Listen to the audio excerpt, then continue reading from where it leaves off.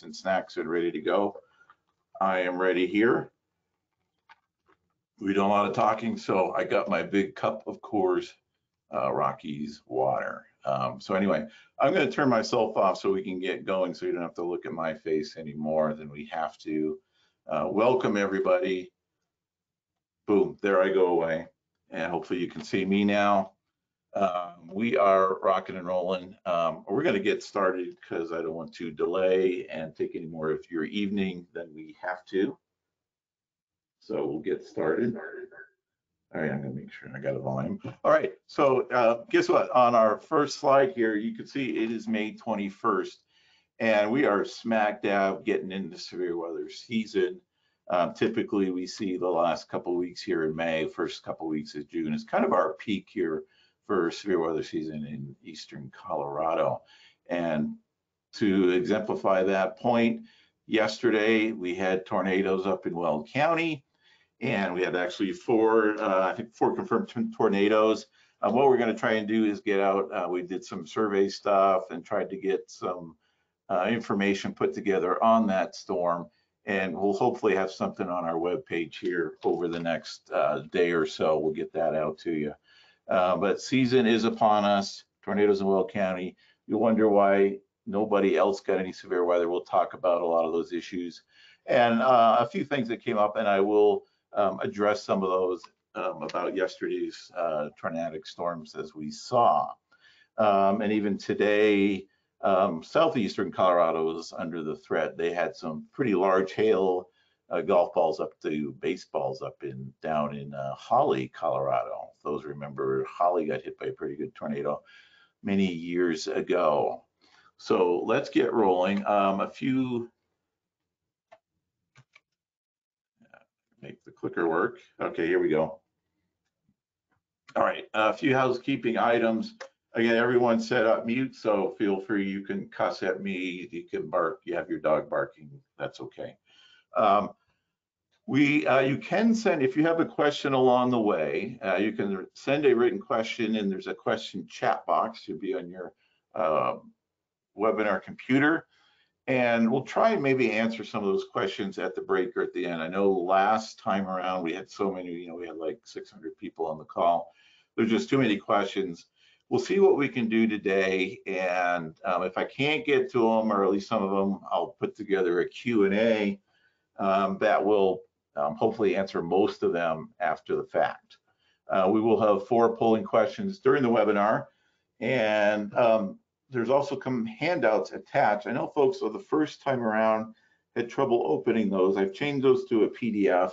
Maybe that will work better. I don't know, but we'll give that a shot.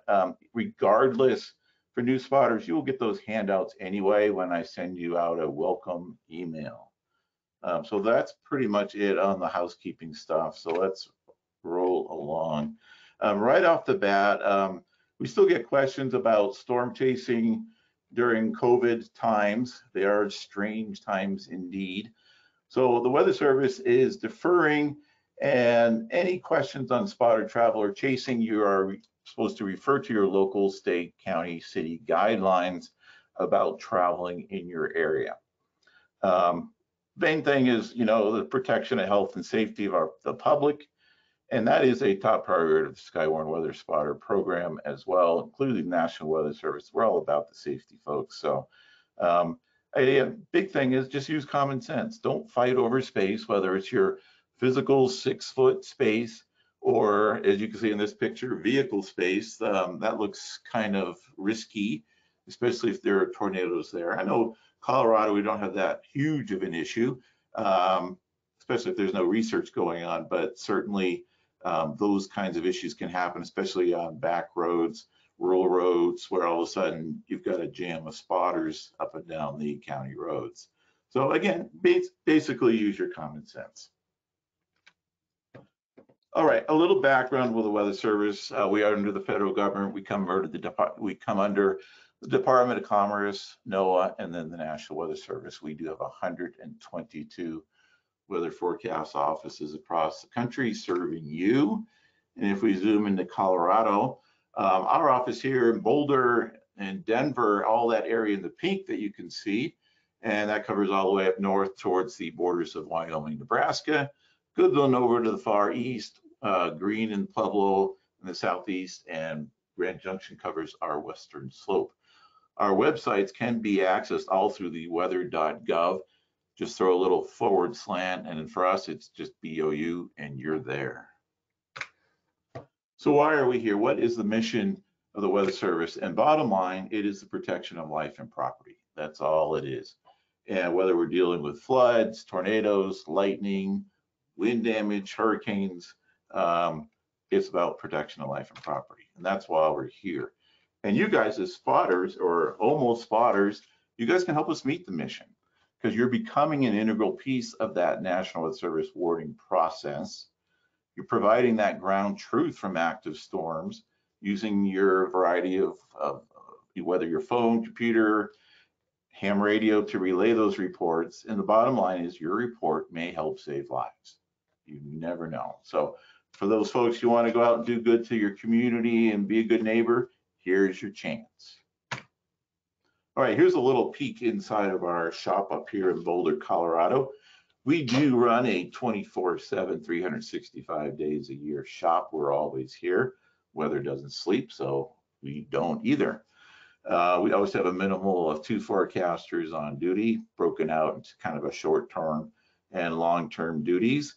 And during the summer severe weather season, we do have a dedicated severe weather forecaster here, usually come in around 11 a.m. and work to about 8 during severe weather. And you can see at the shop, we are trying to maintain our social distancing. We're keeping kind of still minimal staff, but if there's severe weather, we'll bring extra folks in, make sure we're all covered that way. All right, just a little bit about our warning process. So in this map, it's busy. There's a lot of stuff, but there's a lot of stuff going on. We're here in the middle at our forecast desk, and we're just itching to hit that warning button right there in the middle. But we're gathering information from a variety of sources, whether it be computer model data, over here on the left, radar satellite observations feeding us information, ground truth, and that's where we're going to focus a lot of our attention tonight in that ground truth of it. How are you guys going to give us that information? Once we have all those pieces together, confidence is increasing. Forecaster decides I'm hitting that warning button. It all gets disseminated to whether it's your phone, your local TV and radio, NOAA hazards radio, or even some cities still have sirens. And that's when all things work, all nice and nice picture package there. But some things don't always go right. Maybe we're not getting ground truth from these storms. Maybe our radar's we're looking at storms way out in Sterling. And so the radar is limited on how far it can see. And so things can break down. The idea is we want to try and keep all those pieces working together. But again, we're going to concentrate on this ground truth portion of it, at least here for the next few slides. One thing on the dissemination, a couple, since everybody's got smartphones most of these days, a couple options here. You can go to mobile.weather.gov. Not a lot of fancy bells and whistles, but certainly bare bones. You can look at our forecast, radar, and all that good stuff. FEMA also has a good app out there, and it can also help relay those warnings as well to you. Most of your cell phones should be equipped through the counties or whatever app you're using to get those severe and tornado warnings on your phone. And there's a lot of third-party apps for those that want some more sophisticated weather or maybe radar. There's a bunch out there. You can just Google some of them. Certainly some you have to pay for, but it depends on what you want. All right, still on our ground truth. All those little green dots are all of our locations of our SKYWARN spotter team, and you can kind of make out the cities and the interstates. Here's I-76 going up here. And after this spring, we've already accumulated, we're over 10,000 SKYWARN spotters. So you guys are awesome. And after tonight, you too can have your own little green dot that will plaster up there. The idea is we can overlay your locations with the radar, and then so we can kind of correlate when storms are going over you, and we can easy access to your phone numbers, give you a quick call. So kind of a two-way street. You can call us, we can call you. It's a good partnership. Amateur radio is another big one that we use during severe weather. And we actually have a little location. You can see this picture in the bottom right. We have a spot for our amateur radio guys so they can come in and run the net, be a net controller, and they're getting information from out their amateur radio folks out in the fields, and then they can directly alert our forecasters to what they're seeing. If you guys want further information or you're interested in being amateur radio, you can go to the coloradoaries.org. You can see the link right there on the screen and get more information for the local districts and contact information. So if you want to learn more about being a ham operator, it's a great thing to get into. All right, still on our ground truth, we have CocoRa's program that was started out of Fort Collins after the Fort Collins flood back in the late 1990s. And it's a way of getting, here's these nice 4-inch diameter rain gauges that you can get a hold of. They're about 30 bucks, I think. You can get those online. Folks report their rain, snow, and hail kind of pretty much every day. So you can kind of see how you do against your neighbor.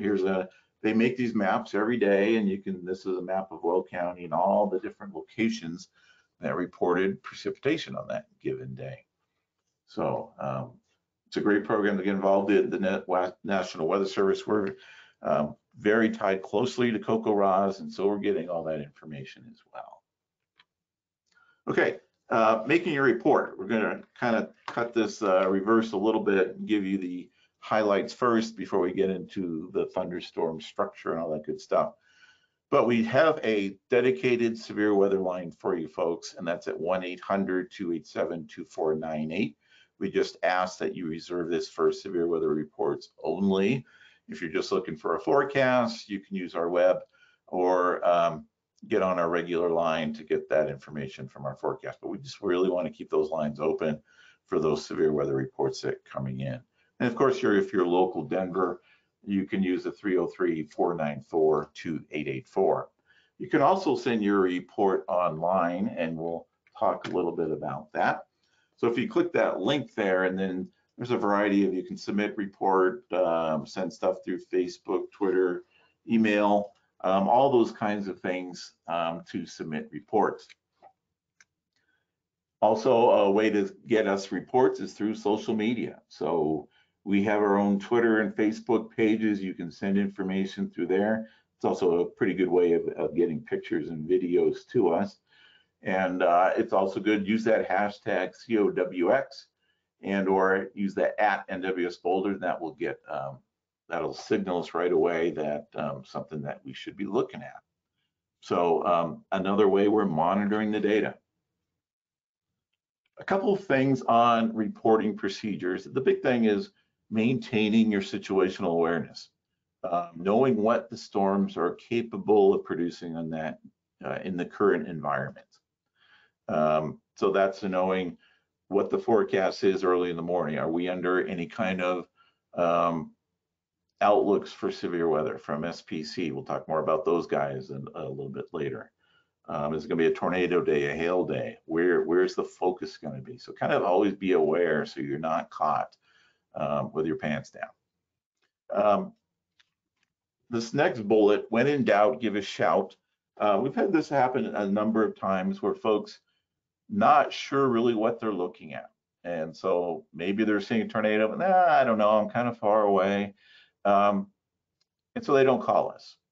Or on the other end of the spectrum, maybe they're in Denver and they see a tornado right over downtown Denver. And they say, oh, well, they're probably getting thousands of calls. We're not going to bother them with another one. Well, yeah, we're probably getting a lot of calls, but we still want to hear anyway. Because sometimes we got to figure out, are we looking at one tornado or are we looking at a multiple of tornadoes? So if you're not sure, go ahead and call us. We can have like a little two-way conversation and hopefully figure it out together. The next one, where are you? Location, location, location. If you're in your home, that's great. We have those pinpointed on our maps. But if you're on the road, you can use lat longs, mile markers, crossroads. So if you're out in rural Weld County, You can give us, I'm at County Road 28 and County Road JXX5, and we can hopefully figure out where you're at. So again, when you're reporting specific location, give your spotter number and a detailed report. If you're uncertain about any of that stuff or what you're looking at, that's okay. Call us anyway. All right. And here's just a few things to report, and these guidelines will be on those sheets that new spotters will get as well. For the hail, anything half-inch diameter is greater is sufficient. Wind gust 50 miles per hour. Anything tornado, funnel cloud, wall clouds, call us. Some rules of thumb with heavy rain and flooding. Typically, if we're getting an inch an hour or greater in less than an hour in urban areas, that's probably going to create some flooding issues at some point. And if you're in the rural areas, anywhere from 1.5 inches to 2 inches in less than an hour, probably going to create some flooding. So give us a call on some of that. And that's kind of just general rules of thumb. Of course, any kind of storm damage. Wintertime, we're of course leaving winter, but a lot of our spotters report snowfall, wind, dense fog, freezing drizzle, all that kind of good stuff. Okay, this slide kind of talks about reporting priority in an ideal environment. So of course, number one ideal way to report is through the phone. That way we can, if we have questions for you, we can ask them and vice versa. So example, I've got a tornado on the ground. Give us a call. There's no ifs, ands, and buts on that one. The phone call that's going to get me in real time. Number two would be kind of reporting on the website. And this is more after the fact because you got to go through some steps, figure out, it takes you probably a minute or two to put that all into the computer. And of course, by the time you get all that done, you send that report, the tornado's gone. So these are good for after the fact, historical, maybe you got home and, oh, look at all this hail covering the ground. Or the next morning I had a foot of snow, and those are good for reporting through the website. And again, if you want to send pictures, videos, you can send it through Twitter, Facebook, our webmaster email. And one thing for the webmaster email, we try and check that at least once a day. But if it's a real-time situation, or you're sending us tornado reports, the tornado's happening now. Hey, just tell the forecaster, hey, I'm sending you some videos of this tornado. And of course, CoCoRa's, again, more of a historical daily reports kind of after the fact. So there's our priority. Now, if you're interested more in all the more details, because I'm not going into all the details on sending the storm reports through the web, there's more exciting things to be doing here this evening. And so we've created a YouTube link after the last webinar, so you can go ahead and view that on our website. And we also go into just venturing around our website, because a lot of the stuff is buried. So we will walk you through that, and we'll also walk you through a lot of the things from the Storm Prediction Center's website as well. All right, a few things. Let's get into the weather, safety, and thunderstorms. And this is a chart looking nationally, and this is from 2018, but it holds to today. Nationally, more people, and we're going to basically look at these flood, lightning, and tornadoes, thunderstorm related. So more people die from floods than any other thunderstorm related phenomenon nationally, followed by tornadoes and lightning, at least if we're looking at the yellow bars, which are the 30-year averages. All right, it's a little bit different if we're just looking at Colorado, and it all surrounds with the lightning, because more people die from lightning Colorado than any other tornadoes or hail or whatever. This map here from Vaisala, this is going back all the way to 1959. Colorado is tied 4th in the whole country for the most fatalities at 148. Yes, we get a lot of issues with lightning. We get a lot of cloud to ground lightning. Last year in 2019, We had 1 fatality with 9 injuries. We usually average about 2 to 3 fatalities every season, so at least we're below that average. This chart was made from our good folks down at the Pueblo forecast office, and this is lightning casualties time of day. So on the bottom, you can see the time, and the red bar is the fatalities. So if you go right to 2 p.m. smack, that's when most people are killed by lightning. So any of this mid-afternoon, and especially if you live here along the Front Range, Urban Corridor, that kind of makes sense. Now, if you look further east on the Eastern Plains, I guess your focus is going to be a little bit more skewed to the late afternoon and evening. So those folks that, you see the 7s, 8 o'clock, where there's just those few numbers, those are probably some of those fatalities that are happening, say, out in Washington County or Phillips County. What can you do for lightning? Plan ahead, get the forecast earlier in the day. So if you're climbing a 14er, you're planning a hike up into the mountains or some sort of activities in the afternoon, and then monitor the skies. Hey, things are looking threatening, quit everything early, just adjust your activities. Could help save your lives later on. From the lightning deaths, we did have 1. This was out at Bear Peak Ridge, just southwest of Boulder. 1 fatality was male, 36 years old. We did have a minor injury from a female. It was a direct strike. This was a high-risk event for a number of reasons. It was approaching the peak time and month. Again, we're getting to that early mid-afternoon. We're in July, and it's along a ridge line, exposed areas, and they're male. And I mentioned that, not to shoot us guys in the foot, but there's like a 4-to-1 ratio of male versus female for fatalities. And maybe it's part of that whole macho image that, we're not going to let a little lightning bother our little fishing trips and whatnot. So anyway, that was in Boulder. We did have some other fatalities. This was an injury at Rocky Mountain Park. And at Devil's Head, there were 8 injuries. This was 3 p.m. June 30th. Weren't sure. Climbers that were injured tried to seek shelter before the strike, but it was unclear where.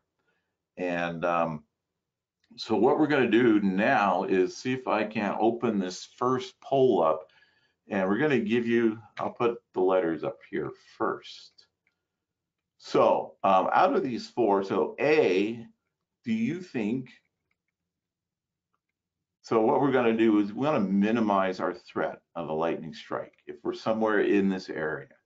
So are you going to minimize your threat of being struck by A, remaining on this ridge line, B, moving under this cliff or this little cave area, C, I want to get to this lookout tower because I want to have a good vantage point where those storms are coming from, or D, if that's possible, maybe get down into these clumps of trees. All right, so you can think about that. The picture's gonna go away, but I'm going to find our polls here. Give me a minute. All right, we'll put the first one up. And hold on here. We're gonna launch it. So you guys can think about it. I see we're collecting our votes. And we'll give you guys probably about 10 more seconds here. Yes, I know you don't get to see the picture again. You just have to use your sharp memories to figure this out.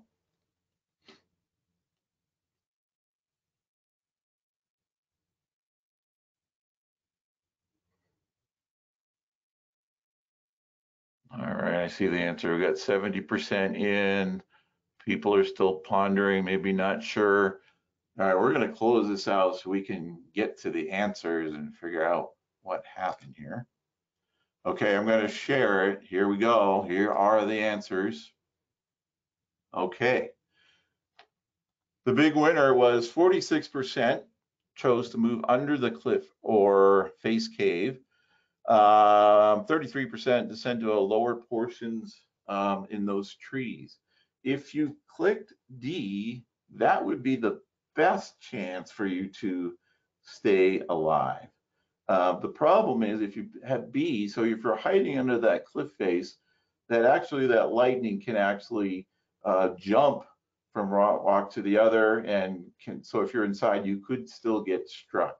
So even though all of these you could have an issue with, D would minimize your chances the most.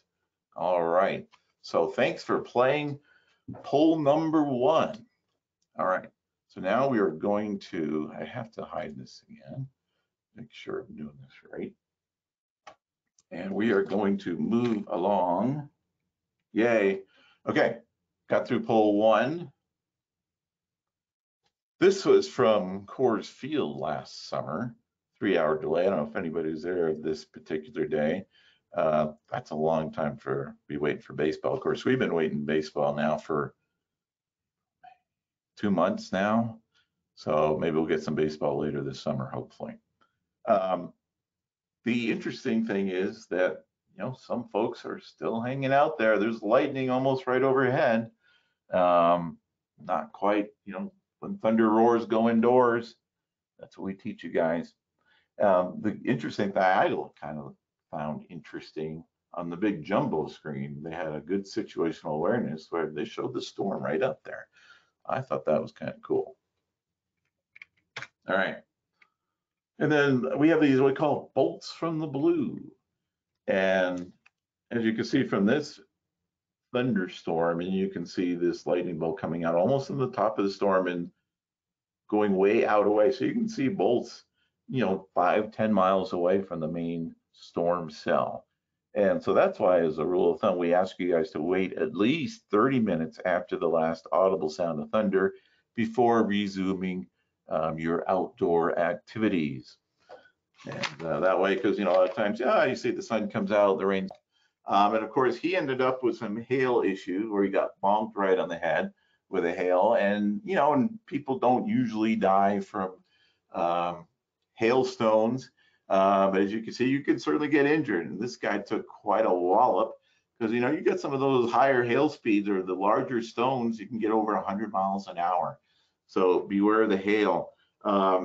In the video, you know, he talked about, and this I think always creates a lot of confusion between watches and warnings. We'll address that a little bit later in the program. Always good to already have a plan in place. So if you need your snacks and your beef jerky and cheese and have that already, maybe you got a little refrigerator down the basement, so you're all ready to go. The Wednesday noon test. So if those that have a NOAA weather radio, we do a test of those every Wednesday between 11 a.m. and noon. And of course, the big thing is, and this is the hardest thing to do, because if you hear the tornado warning, what's the first thing you want to do? You want to go outside and you want to go take a look what's going on. You got your phone so you can take the pictures and videos. But of course, you know, we're all about the safety. So if you're under tornado warning, get to your basement. We'll talk some more about tornado safety here in a minute. And so, and again, outside, there is no safe place from a tornado. If you're in the house, stay off the top floors, away from exterior rooms and windows. That will give you no protection. So again, lower rooms, lower basements, interior rooms, maybe like a bathroom is going to be your best bet. Mobile homes, go to a designated shelter if you can. As an example, here was one of the houses that was damaged from the Windsor tornado way back when. And as you can see, home structures build differently. So if I was to take shelter in the garage, I may not have fared out too well. I probably would have gotten at least injured. The windows, again, notice they're all smashed out. Boom. Biggest issue is going to be that flying debris from the winds from that tornado. But you know what? Your house is still standing. If I had taken an interior room, I probably would have been A-okay. Outside tornado safety, again, there's really no outside place, but there's places that are worse than others. Overpasses, bridge, underpasses, by trees, no, no, and no. And this no, because all of a sudden now you've got a traffic jam. If you're trying to get emergency vehicles through, that ain't gonna work too well either. All right, moving along. Tornadoes, one last thing. This is your last resort. Let me amplify this enough. You are out of safe options. But we do give you two not safe options if you care. If that is your face-to-face with that tornado, is like, what am I gonna do? First thing you can do is you can stay in your vehicle, keep head below the window level, seatbelt on, or you can abandon your vehicle and get into a ditch or culvert. The big thing is if it's a lower area below your vehicle, and then it's a lowering area, so some of that debris might just move right over top of you. Cover your head, protect yourself from that flying debris. Again, each situation is going to be different, and it's just your own responsibility how best to respond. Now, in this picture over here on the right, this is an EF4 tornado, and if I had taken either of those last ditch options, no pun intended, that, you know, here's a tornado smashed by the tornado, and then the ditch is full of water. So we don't want you to drown either. But the best thing to do is, hey, it's a tornado day, there's a tornado watch, stay inside, don't be out in your vehicle, get into your basement. And that's all I have to say on that. Because what happens to cars and tornadoes? These things. Where you have two tornado in Elbert County, you can see the tread marks as this vehicle flipped over and over and over. Here's a UPS vehicle that didn't fare very well either. Trying to get that package delivered, flying to Denver, and didn't quite work out. All right, let's move over to flash floods a little bit. It only takes about 18 inches of water to float vehicles, especially it's a smaller vehicle. 2 feet of water will float all of them, including trucks, SUVs, etc. And if you're just wading around in the water, it's only about 6 inches of water, ankle deep. Fast moving water can knock you over. Remember, nationally, it's the #1 killer of thunderstorms. There's a lot of uncertainty with water. So this picture on the left, down in Elbert County, how deep is that water? I'm not quite sure. Maybe I should turn around. Nighttime flooding, this is from the video. If you had watched our presentation a couple of years ago, this is Montecito, California, dealing with mud flow. It's hard to see what's going on at nighttime, very dangerous. All right, that's kind of it for the safety part of everything. And we're going to get into the meat of the matter and go right into our thunderstorms. Let me take a quick drink of water here. That is refreshing. All right, so just like you're cooking in the kitchen, if we want to cook up a thunderstorm, we need some necessary ingredients from the atmosphere. And we're going to talk a lot about these all in detail here in a minute. But one, we'll just mention here, moisture, especially closer to the ground. So higher dew points, these all add for fuel for the thunderstorms. Just like your car needs gasoline to run, thunderstorms need moisture, fuel to get them going. Instability is a second ingredient, and that's the tendency for the air to rise on its own and lift, and a mechanism to make that air start to rise. So we need these three things.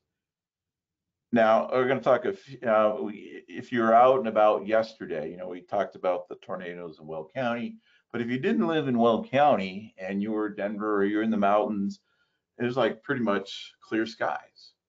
So we were missing most of this stuff. We certainly didn't have any moisture because we didn't even have barely a cloud, I think, in the sky. And then even if you were under those thunderstorms in Will County, it took quite a bit of stuff from these other, from this three ingredients to make those thunderstorms. And we'll talk more about this. Moisture sources. So if we're looking for that deep, rich, low-level moisture, sometimes we can even tap moisture coming in from the Gulf of Mexico, and you can see this arrow, and especially getting into eastern Colorado. So especially, you know, farther out in the plains, and typically Maybe some of our more stronger severe storms out on the plains because sometimes our moisture is deeper, richer, more fuel for those thunderstorms. Of course, we can also get moisture coming in from disturbances coming off the Pacific Ocean. All right, let's talk about instability. That's a parcel of air. So if you look at this hot air balloon, if that's a parcel of air, and if it's warmer than that surrounding air environment, that's going to become unstable. So we want hot, warm air at the surface, cooler air aloft to get this unstable condition. This is what we want for thunderstorms. Now here's a side-by-side picture showing stability. Now the picture of this big smoke plume over here on the left, this would be considered an unstable environment. So once that parcel of air begins to rise, there's nothing stopping it. It's going up all the way up to that tropopause. Notice though, in the stable environment, the smoke plume or steam plume that's rising, and notice it kind of just levels off and stops. So what's going on? Well, you can kind of think of stability. It may be this, if you look, I just threw this picture up, this pot of boiling water. So you've got your heat source below, this is the sun. It's heating up and that steam begins to rise. And it'll keep rising until it dissipates. But what happens if I put a lid on that pot? Is that steam going to continue to rise? No. And that's essentially what's going on in a stable environment where it's trapping that air from rising up anymore. And you know, this picture on the right, it looks like kind of a winter picture. And even in the morning, most mornings, we have these we call low-level inversions. Inversions are where temperature is actually increasing with height. Normally, temperature decreases with height. So when you climb a mountain, the temperature gets colder as you get higher. But in a stable environment, there's an inversion and temperature is actually increasing with height. And that's not good for conducive for thunderstorms. Now that environment could change, and maybe it takes all the way to evening. So like yesterday, we didn't even have storms even in Will County until well after I think 6 o'clock. So something has changed in the atmosphere where this stable air was able to take, Mother Nature just kind of popped that lid and let her rip. All right, so let's talk about some lift, because this is the other ingredient that you're going to need. And then we had some of these issues with the storms yesterday as well. So there's a lot of different lifting mechanisms. And one is just the good old cold front. So you can see there's a wedge of cold air. And as this protrudes from left to right, it begins to billow up this clouds. Usually there's some sort of a east or southeasterly wind ahead of it. And this convergence between air masses allows these clouds to billow up and become thunderstorms. Another way is by a warm front. We don't see these warm fronts quite as much as we do if you lived in the eastern part of the country, but they're there. Low pressure systems, dry lines. Now here's the one that we had yesterday. So dry line is essentially the boundary between very moist. So in this example here, we had very moist conditions across eastern Texas, and then moving into Oklahoma, in Kansas, and then very dry air has been pushing in from the west, very low dew point air, and so it's created this boundary. We call this a dry line, and sometimes this dry line can focus as a mechanism for lift to get these thunderstorms going. And essentially that's what we had here in eastern Colorado yesterday. This actually isn't the exact, this is from a different day, but it kind of makes the point. This dashed green line is the dry line. Now yesterday that line was a bit further west. It was more over Will County and just east of the east of Denver area through Morgan County as well. And then we had an upper level disturbance that was off to our west and north that was going to provide some lift. And so here, this is a picture I took from last evening. This dry line, this focus, and you can see these storms beginning to build up, and along this whole line, that's where the dry line was. We can have upper troughs and disturbances. Now, sometimes you need more than just one lifting mechanism. So, because we had that dry line most of the afternoon, we were watching it on radar, but it took also a front, an upper trough, and those combination of things kind of as that cold front triggered and intersected that dry line, is that's when things really started to get cranky. A thunderstorm outflow. So from this animation here, thunderstorm sending out this big old outflow boundary, and that can kick off additional storms as it develops or moves into other storms, as you can see off further to the east. All right, another big one is upslope, and this is common. So you may have heard the term, maybe watching your local TV news. And this is any kind of winds that are, say here we are in Denver, and we've got some sort of an easterly wind. And as those winds hit the mountains, it's forcing, that terrain is forcing the air to rise. And if there's moisture, that air is cooling, condensing, and producing clouds and precipitation. And so this is a biggie, especially in wintertime. And we'll talk about that because, you know, it's always upslope somewhere, but it's not always the same direction. So this map here and these yellow arrows are showing the preferred upslope direction. So here in Denver, if you live in Denver, some sort of an east to northeast direction, but because of terrain differences, say you live down in Castle Rock or maybe down by Monument or Parker,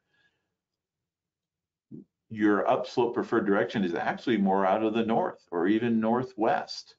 Because think about it, this is a whole area we call the Palmer Divide, and that's over 7,000 feet. So you've got a 2,000 foot elevation gain between Denver and Monument. And so northerly winds, that's going up the slope or up the mountain, and that's conducive to precipitation. So that's why a lot of times during big winter storms, your higher snow mounts are always going to be down here through Douglas and Elbert, and then of course up into the foothills where that upslope gradient is even factored even stronger. All right, and then Fort Collins, so southeasterly winds, because you've got higher terrain north of Colorado. We call this up here the Cheyenne Ridge. So that's upslope, and that's a big lifting mechanism here for Colorado. And we can see the lift, and the mountains just to the west of us can do that. So you can see almost, you look to the mountains every afternoon, most days in the summertime, and you can see these clouds building up because they're getting some lift from that higher terrain. And if you got the winds just right. All right, so let's talk about thunderstorm types. We've talked about our ingredients. We've got everything together.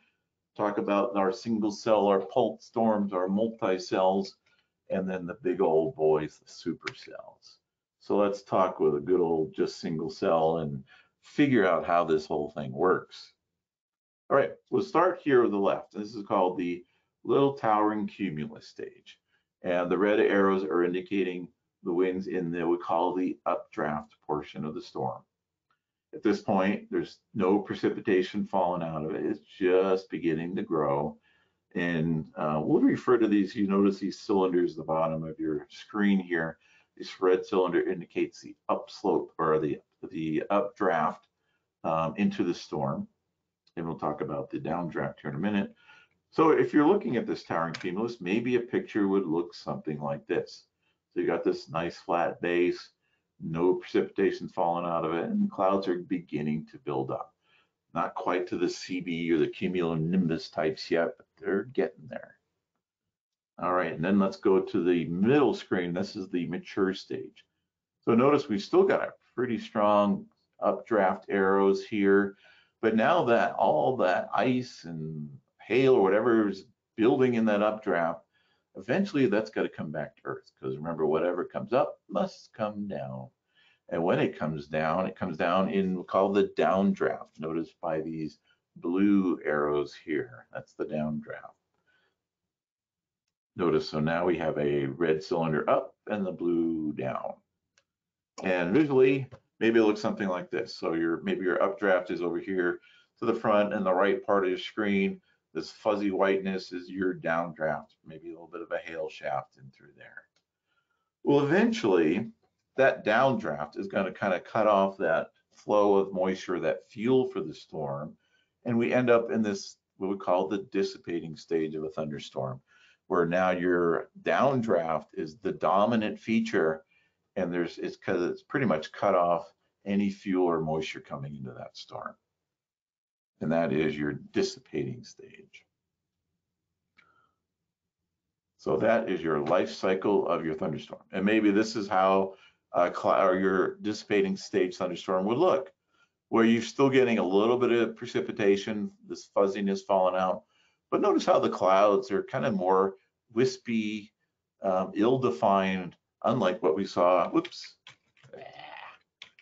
right here. Notice here the cloud edges are very well defined. That's indication of a strong updraft. But notice here on the right, everything is very fuzzy looking. Dissipating stage of your thunderstorm.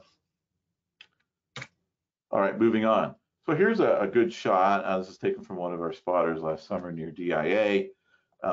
Nice updraft in here, well-developed cloud base in here. You see this, we call this the rain-free base because the updraft is very strong. You can see the billowing clouds up and through here. It's building, it's getting to be a nice cumulonimbus cloud. And then the downdraft. And you can see where it's kind of darker, where this downdraft, maybe it's not quite hit the ground yet. It's just developing. And so maybe we're kind of transitioning from that towering cumulus stage to that mature stage of the thunderstorm in this example here. All right, moving along. So with single cell storms, we're essentially looking at weak winds aloft. And so a lot of times you'll see no tilt. And that means, and I'm going to throw this little dash line, it's pretty much straight up and down. So, you know, when your updraft's going up and it comes down on itself and then it ends. And so a lot of times these cells will typically, you know, peak afternoon heating, intense updrafts, but that downdraft is going to be pretty quick. So short duration, maybe you get a 5-10 minute wash of rain and hail that come over you before that begins to dissipate. But again, you can see, again, well intense updrafts, well-defined cloud edges here. Think of cauliflower or broccoli, and that visually is going to tell you strong updraft. So that's with our single cells. Now, with multi-cells, and it's just made up of a lot of little single cells. It might be along a boundary or a front, but it's going to have multiple cells. And you can see a series of up and down drafts along this linear portion of this storm. Now, each cell may only last 30 minutes, but that life cycle of that cluster could last several hours. Usually still severe weather, typically still more isolated and of short duration.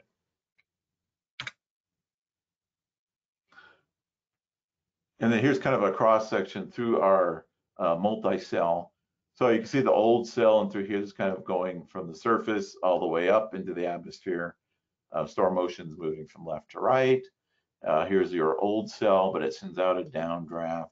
And if that meets, if there's some inflow coming in, it might develop a new storm. And this sends out a downdraft and it develops a new storm. And so these can continue to go on and on. What are the biggest threats with these multi-cells? Or if we're looking at squall lines, these could be long lines of storms. Notice this here on the radar. They can extend hundreds of miles. The main threat with these guys is straight line winds, where you can see winds up to 80 miles or 100 miles per hour. And then sometimes we get what we call these bow echoes. This is where that leading edge accelerates ahead of the main line. So here I kind of indicated this in this dashed line. This is your bowing part of your echo, ushering out ahead of the main line. And this, again, this is the area where your biggest threat for damaging winds would be. And then we get to the big old boys, the supercells. Now with the supercells, not just any updraft, but now we're going to be talking about persistent rotating updrafts. And this is important because it's going to help transport the precipitation away from the main updraft. And this is going to allow the storms to survive for longer periods of time, in contrast to when we talked about the single cell and multi-cells. These are the storms. You're going to get the biggest hail, the longest track tornadoes, and the most damaging winds. So we'll spend quite a bit of time with them. Well, and like any regular thunderstorm, we still have to have our three main ingredients, but with a couple of additions. And it's all going to revolve around the wind.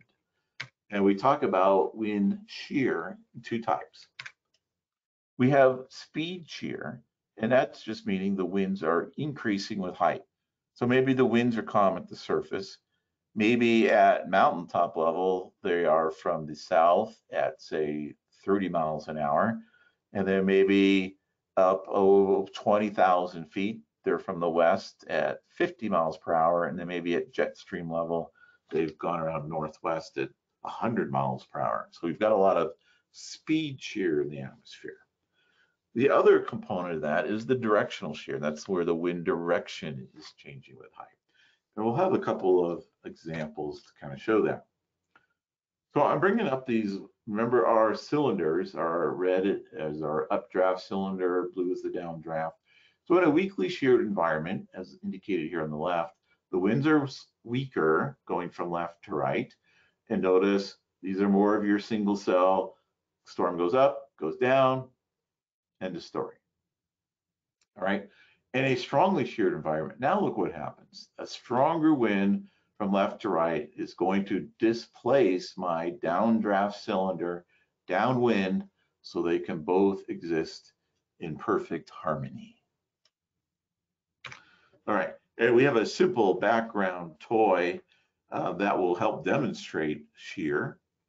And this is provided by David Floyd of the Goodland Forecast Office. This is a very simple yet very illustrative.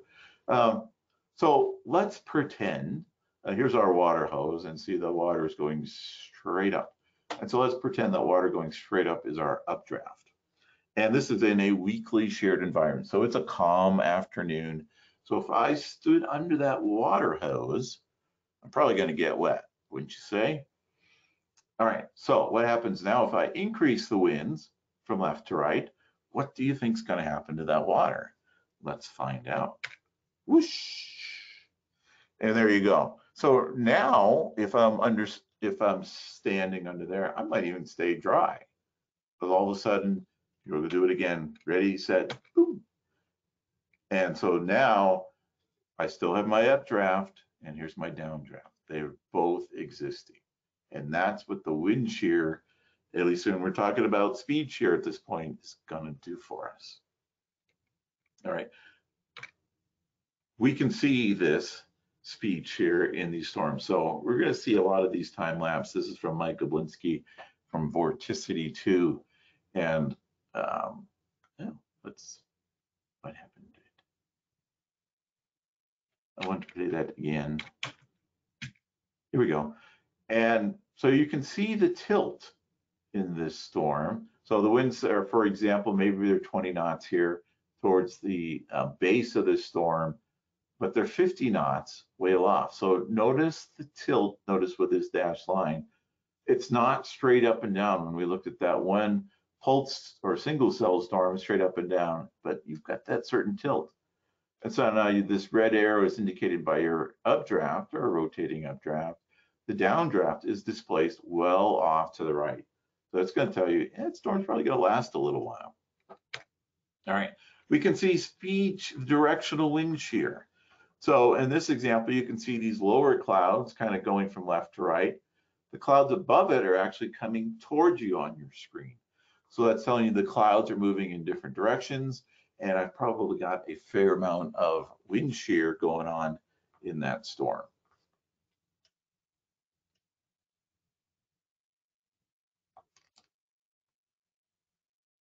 All right. Oops, I think I moved my cursor to the wrong screen. Yeah, all right, so with the shear in supercells, and you can play this at home, you can see this red tube, but you can say like put a pen in your palm of your hand if you've got one handy.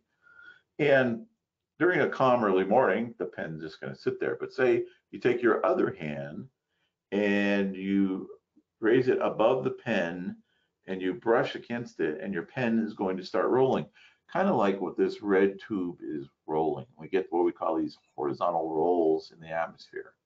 A lot of times we can even see these early even in the morning in the radar, and it'll pick these up. And then once we get enough heating by this green arrow, we can start developing these updrafts, developing into these storms. And now my horizontal roll is getting tilted in the vertical. And so now I have a vertically rotating updraft. And this is going to help lead us to this supercell rotation in the atmosphere. All right, let's talk more supercells. There's a bunch of features, visual features that you guys will be able to see and make out, kind of examine these stars. Hey, this is a supercell because I see this, this, and that. So let's talk about these mesocyclones. This picture here is a day 2017 in Weld County, and they had 3 distinct supercells. It was taken from Michael Charnick, who's a meteorologist over the Grand Junction office. And you can see these striations in the clouds, and that's indicating that there is rotation with this mesocyclone in the mid-levels. And here's some more examples. And again, you'll see these striations or corkscrew appearances in these mid-levels. This is taken from our emergency manager out in Sedgwick County. Again, here's another one from our spotters. And again, notice these striations here. Again, more from Michael Blinsky time lapse. And you can see this rotating supercell. Most supercells will be rotating kind of in this counterclockwise rotation. We'll let that play here a minute. This would be probably considered a LP, or we call a low precipitation supercell, because notice it's pretty void of any precipitation falling underneath it. You can also have HP, or high precipitation supercells. Of course, more prominent, more probably over the central plains. Okay, the next feature you'll be able to look at are wall clouds. The wall cloud is a lowering of that rain-free base that you can see in this picture here. That air is rising so rapidly, it's developing this lowering cloud. It's in the strongest updraft region. And these are important because we want to really watch for rotation, because it could become the precursor of a tornadic storm. And of course, not all wall clouds are going to produce tornadoes, but it's certainly something to be aware of. And so you want to watch for persistent rotation in these clouds. And so if you're seeing this, go ahead and call us. So this is kind of where I dash this whole area in white, is kind of your whole lowering wall cloud. Here's another picture of a wall cloud. Again, you want to watch for persistent lowering motion. Again, strong updraft. Sometimes you'll be able to see this slight slope downwards. This will be a slope downwards towards the precipitation area. This might be also another clue to tell you this might be a wall cloud. Again, report these to our office. And again, here's that kind of that slight downward slant that you can see. All right, and here's some from our Viera webcams, courtesy of Mike Nelson over at KMGH. And you can see the initial wall cloud. I'll probably play this again, but eventually it was obscured by the downdraft and the precipitation. So here's that lowering right in here where you can see the cursor. And again, you got to be careful, because you don't know, maybe this will develop a tornado, but if you're on this view of the storm, you're now getting obscured by the precipitation area, that wall cloud, or maybe produce tornado. You're probably not going to be able to see it. Then we got to jump to a spotter that might be on the other side. All right, so let's try and put it all together with these supercells, and we'll kind of talk about some of these parts. Some of these we will cover a little bit later on. Here is our rotating updraft under our, call that rain-free base. Again, this would be where your wall cloud and or tornado would be. Again, we're talking supercells.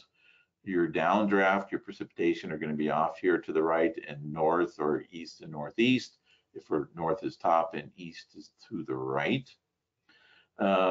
This flat pancake-ish looking cloud is what we call the anvil cloud, which we'll talk more about later, as well as this overshooting top. Again, very important visual features when we're spotting storms. Over here we have a flanking line. So if we have additional, maybe we got some multi-cells and they're continuing to feed additional cells coming into this big supercell. Again, to reiterate our point, again, another picture of a supercell rotating updraft all in through here. Again, nice rain-free base. It's because the updraft is so long, it's kind of all void of precipitation into it. And down here we see the downward motion where all the precipitation is. Again, both coexist. Again, there's our rain-free base with a strong updraft. Here's some just pictures from spotters. Actually, this is another one from Michael Charnick. I like this one. He called this, this is out in Nebraska, beef with a side of pancakes, like a stack of pancakes. Kind of making you hungry, isn't it? I might have to have some, get some syrup. So anyway, you can see these striations. Again, noticing that rotation. Sometimes you'll see this, what we call this inflow band, moisture getting sucked into the storm, sometimes also known as a beaver tail. Here's another picture of a different one, but again, you're seeing some of these same supercell features that we've been talking about. Updraft in here, rain-free base, downdraft where it's all dark and ugly, and here's a nice better shot of that inflow band or that beaver's tail. It really does look like one. And here's another supercell time lapse from Mike. And again, you can see a really good example of that striations and that rotation that we're seeing with that mesocyclone. Again, your downdraft coexisting with your updraft, rain-free base on through here. Looks like just to the end there, something's developing. It might be even just a little bit of scud. It's hard to say at this point what's going on in there. All right, the third feature we'll talk about is the rear flanking downdraft, or RFD for short. And research has shown, at least in the past, that this is one of the components that might help bring that or help develop that tornadic storm from these supercells. Your main key as spotters, or your visual key, is this brightening of the clouds, where it's becoming brighter and whiter. And so this might become the precursor of a tornadic storm. Here's kind of a 4-panel formation from the RFD to tornado. Notice here in the upper left, you can see these clouds beginning to brighten. And over here in the next time frame, skipping ahead, notice it becomes brighter still with this whole rotating mesocyclone wall cloud in through here. That leads to a tornado, and eventually, so a lot of times, once that rear flanking downdraft rotates through the storm, it will cut off that inflow air, and your funnel will eventually weaken. What we call roping out. Now we're going to have some interesting discussion a little bit about some newer research that will maybe play even more of a different light on this RFD tornado formation. There's with those brightening clouds. Here's again another time lapse of a kind of a brief life cycle tornado, and then you can see how it goes into that roping out stage. Play that one more time so you can see. Full-fledged tornado on the ground, and then right in there, it becomes weakening, roping out, just left with a funnel at this point. All right, so let's take a look at supercells from a different vantage point, from the top view. And see my little spotter dude, he's going to be helping us. He's waving, you can wave back. And so we'll kind of orient ourselves around the supercell. We'll kind of start in the middle. You see the T. T is for tornado. Yes. And again, that is where your rotating updraft is. Just off to the north and northeast, or to the up and to the right of the picture, forward flank downdraft. So this is where the heaviest precipitation, where your biggest hail is going to be, just to the north and northeast. ahead, and here's your forward flanking downdraft. That's where all your precipitation in that initial downdraft is going. We talked about rear flanking downdraft. It can be rotating back around the storm like this, or the other way as well. And then here's a corresponding radar. So we can match up the T, and especially in the old days of weather radar, notice this kind of little bit of a hook appearance. And that used to be the major way meteorologists warn on tornadoes. If we saw this hook echo, we would warn on it. Notice the red. This is very high reflectivity.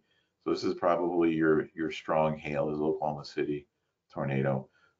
So again, just to the northeast quadrant is your heaviest precipitation of rain and hail that you would expect. Your leading edge of your forward flank downdraft be way out ahead up and through this area.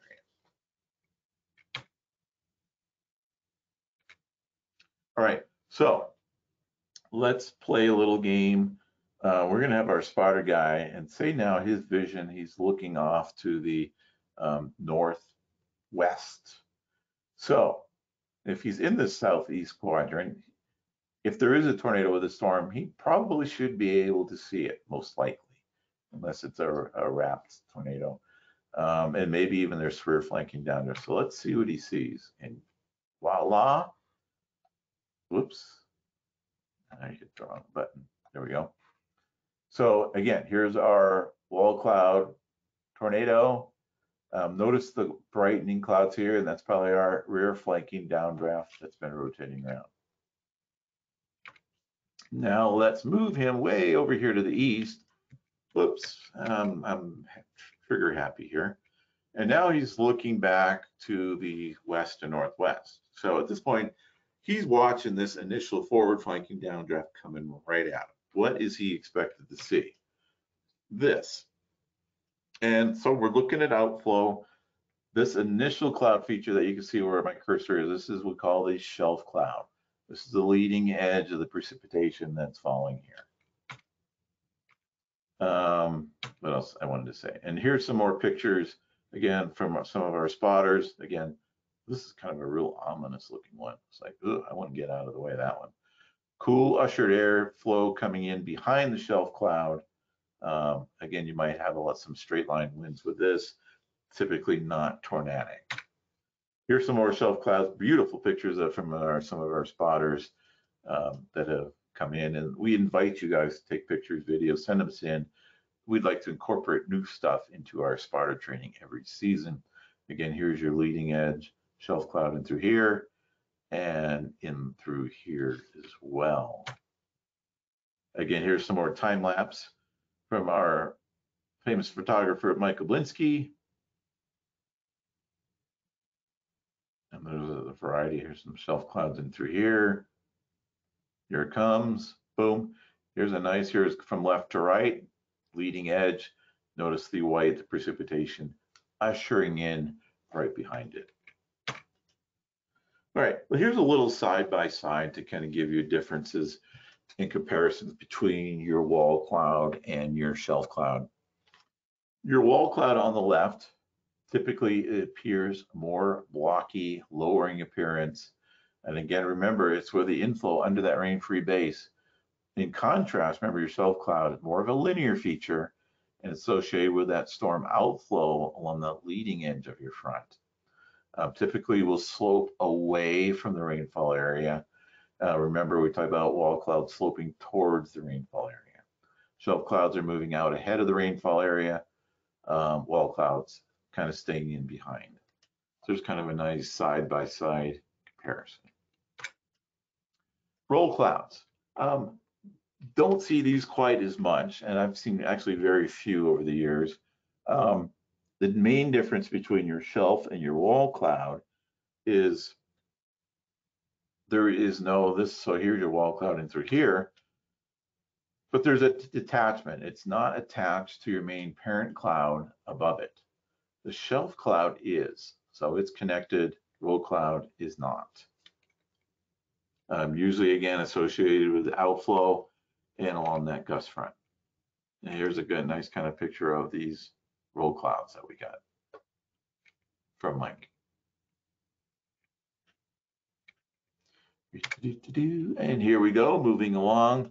Okay, we're still sticking on our outflow theme and wind hazards. So outflow straight line winds. We can also talk about microburst wind damage. We can get a lot of these in Colorado, especially the dry types of microbursts. There's a wet and a dry. We're typically will get the dry part because you can see these schematics is that our air ushers downwards from that thunderstorm. As it impacts the ground, it kind of swirls out. So you can kind of see this from this one, from one of our spotters. Took this picture. Here's your downdraft impact. And notice it swirls. So visually, it's going to probably tell you it probably got some pretty strong winds.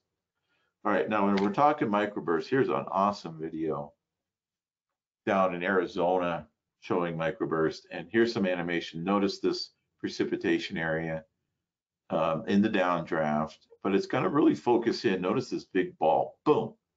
There's your microburst. Probably at least 60-mile-an-hour wind, probably more. That was impactful. Here's slow motion. You can see right there in the middle of your screen. Microburst.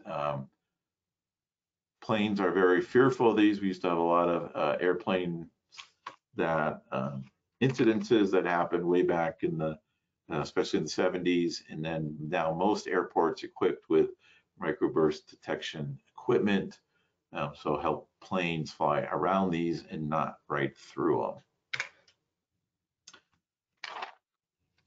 Well, here's a couple of pictures. You know, everybody wants to be a tornado, but unfortunately, not everybody can be a tornado, and there's a lot of tornado lookalikes and wannabes, but they're really not. And so first picture on the left was called in as a tornado or funnel cloud, and actually it is just virga, and virga means it's just precipitation that's evaporating before it hits the ground. And it's pretty common here in Colorado. I noticed that coming into the office here this evening. High-level cloud bases, precipitation trying, but not quite making it.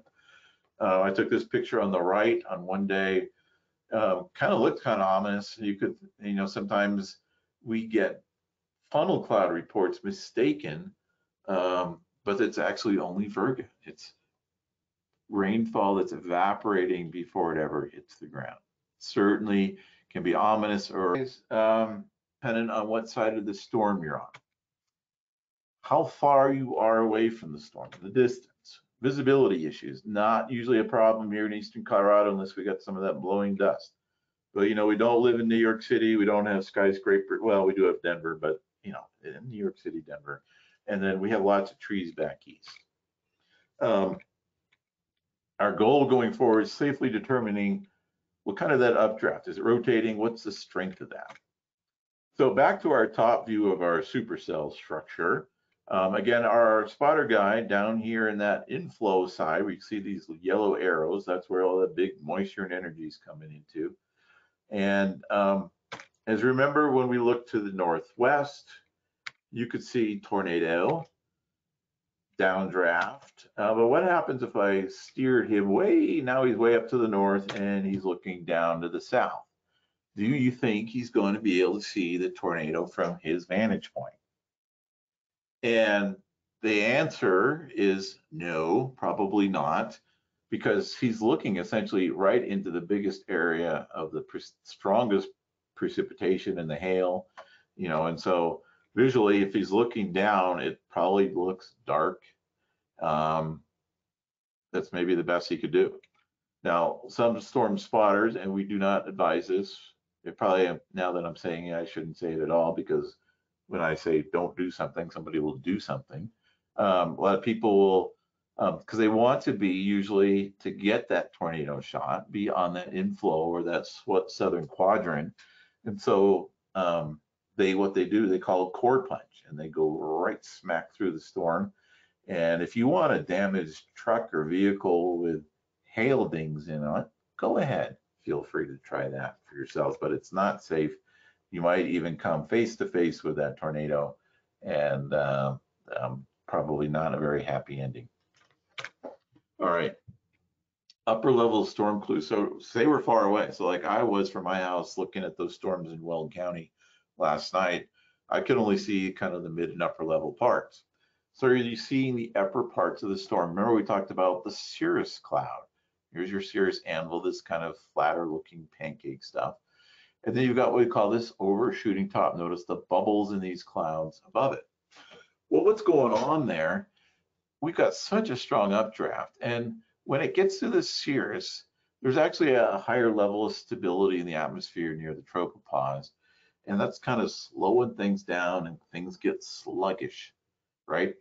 But if your updraft is strong enough, it's able to punch through that stability around that anvil, and you get these overshooting tops. So as spotters, your visual clue and what it's telling you, if I see this overshooting tops and these well-defined edges in this storm structure, is you've got a really strong updraft in the storm. So it's probably maybe putting out some pretty big hail based on these overshooting tops. So look for those. All right, and here's a good time lapse. This is from our Viero camera. This is from Holyoke, and we can see this, and I'll run through this again. Again, here's your nice anvil. Notice way up top, you see those little bit of bubbles. So you had some nice overshooting tops there. Probably weakened a little bit here in those last couple of frames. Right here in the beginnings where you can see them the best. Boom, nice bubbles. Again, indication of very strong updraft with this storm. And again, you can see this nice flat anvil cloud with it. And with the anvil, we can get these interesting looking clouds on the underside called the Matus cloud. And these are clouds that are developing in kind of, there's actually a little bit of sinking air, and they develop these little pouches. And they not necessarily associated with severe storms. Doesn't mean a tornado is going to form, but they do make quite a pretty picture. All right, so we get maybe a little bit closer to the storm. We're looking at some mid-level storm clues. Looking at the main storm tower, again, looking for the cauliflower, the broccoli, well-defined edges, strong updraft strength. Maybe you're seeing 10 to 20 miles away. You're seeing that main storm tower. The other feature you might be able to see is a flanking line. So you can see this little bit of cumulus clouds, and they're kind of sidestepping, and they're getting bigger and bigger as they get closer and closer to that main storm tower. Well, along these flanking lines, you might get develop new updrafts and further storms when we talk, say, like when we're looking at the multi-cells. Accessory cloud. So sometimes, and a lot of times in the outflow, so here's a shelf cloud, and we get these little bitty guys, and they're called scud clouds. Sometimes they could be mistaken for funnels or tornadoes. But with funnels and tornadoes, they're usually more persistent. But with scud, they kind of appear and disappear, and they don't mean much. They're not very organized or persistent. They form very rapidly and disappear just as rapidly. Those are scud clouds. All right, let's get to the tornadoes. Everybody loves to talk about the tornado, so we will talk tornado, especially since we just had tornadoes last night. So let's get through our very dry AMS glossary definition. Tornado, rotating column of air from cloud base contacting all the way to the cloud or the ground surface. Sometimes can be visible as a funnel or even circulating with debris or dirt on the ground, because sometimes you might not see that visible condensation funnel. There might be a gap in here, like right in through here where my arrow is. But notice you see this circling dust and dirt on the ground. That's going to tell you that rotation is actually extending the entire way. So that is a tornado. Do you guys know, and everybody thinks of Tornado Alley, you know, you think of what, Oklahoma and Kansas and Texas, Tornado Alley. But do you know we have our own Tornado Alley right here in Colorado? Look out, here it comes. Yes. And our next poll question is going to be, since we apparently have our own Tornado Alley, What county in Colorado has the most reported tornadoes since 1959? And I'm going to open up the poll for our next question. Everybody ready to rock and roll and put in your answer? Here you go. You can pick from Park County, Weld County, Denver, or Kit Carson County. Here we go. Are you ready? And I'm going to launch it. We'll give you a few seconds or so. And the answers are coming in. And well, you guys are pretty good in this one. I think we're going to have a winner. We got 67% voted, 73%. Nice job. 3/4 voted. So we're going to stop her there so we can keep going. We're going to stop the poll. All right, you guys ready for the answer? Answer is, oh, it doesn't show up on my screen. Oh, but you guys were good. It is Weld County.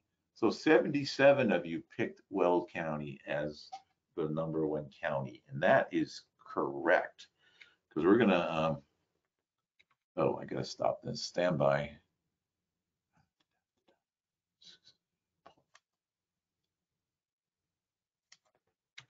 All right. So here is a map of Colorado showing tornadoes per county since 1950 through 2019. And for those that picked Weld County, ding, ding, ding, you are the winner, 285. If you cruise around the map, most counties in Colorado have had tornado, even in some of our mountain counties, 7 in Park. We had 2 up by Mount Evans there a couple seasons ago. But notice the numbers in red. 285 obviously is the big one, but as you get east of Denver, the numbers begin to increase, especially just east of Denver. Adams County is slightly more than even Washington County. So why are these numbers so higher? And we'll kind of tease you for a minute, but we will answer that for you shortly. Because first, we're going to talk about some of the different types of tornadoes you might see. Now, from our probably common rope, skinny pencil-like tornado, very skinny guy right here, rope tornado. You might see something a little bigger like a cone, elephant trunk tornado, to our wider wedge tornado. This picture of the wedge tornado. This is from the Windsor tornado. Very broad base, several miles in diameter. You can see with these wedge tornadoes. Sometimes harder to see. I'm looking at my phone. Are you guys seeing the screen? Did I not? Oh, okay, hold on.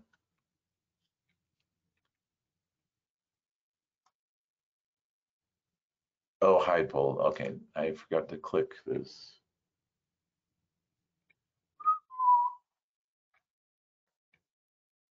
Poll sharing.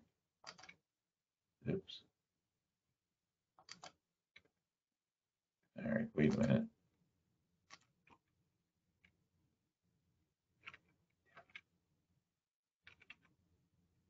It just happened, I have my phone on, and so I was glad I caught that. Now I gotta figure out why. Why?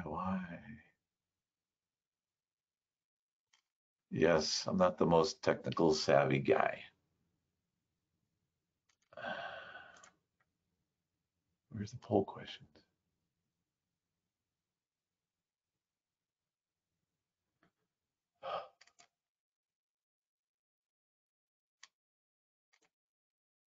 Sharing.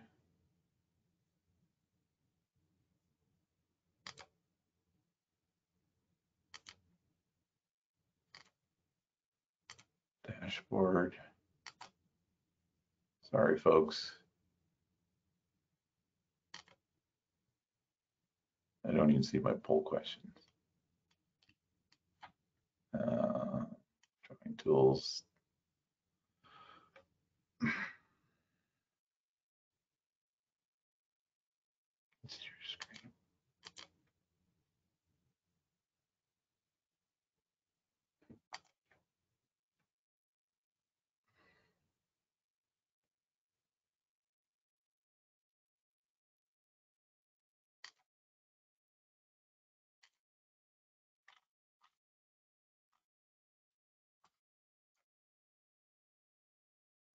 Okay, hold on.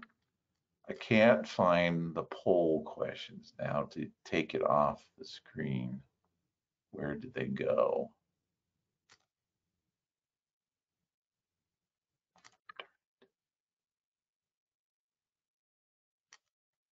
Foiled again. Polls. There's the poll. Okay, hold on. Hide poll. That's what I forgot to do. Oh, there's me.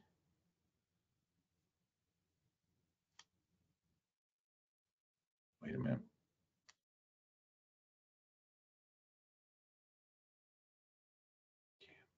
Stop webcam.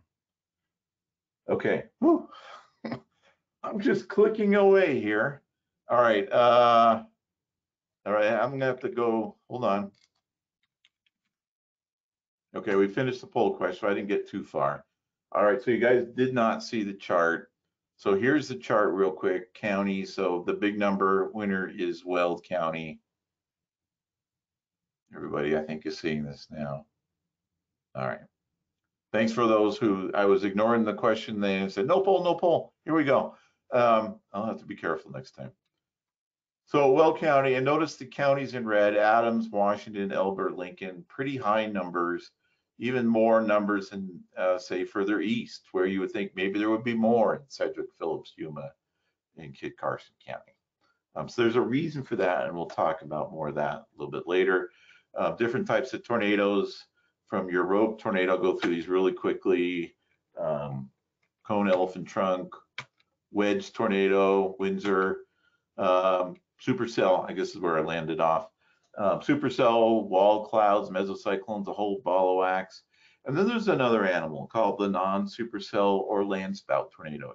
Yes, it is a tornado, but it is some of the reasons why some of those numbers are so much higher just to the east of Denver. We'll talk more about that in a minute.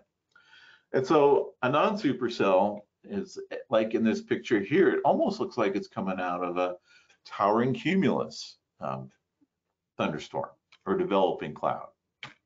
And so these guys are a little bit hard. Now these are easy. So you're looking at big supercell tornadic storms. These are no-brainers. You know, you guys could pick these out.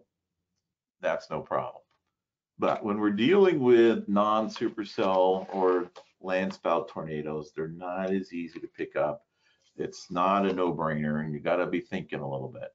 So I did this side-by-side pictures of supercell here on the left, non-supercell on the right.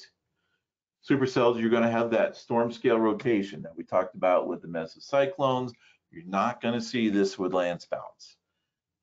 With supercells, they're going to form more in the mature stage of the thunderstorm. Landspouts much earlier on in that stage. Typically, if we're watching the radar, we're going to be looking for a boundary, just like we saw yesterday with the storms in Weld County. Supercells, we're going to be looking for a large rotating storm, much easier to see. Usually we have good warning verification with supercells, poor warning verification with the landspout stuff. The good news is, even though we get more of them, their tendency is to generally be on the weaker side.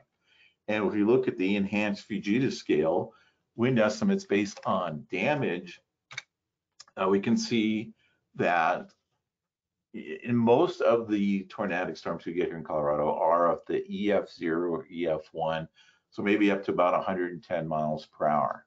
So these are going to be mostly going to fall in our, our landspout or a non-supercell category, where some of our stronger supercells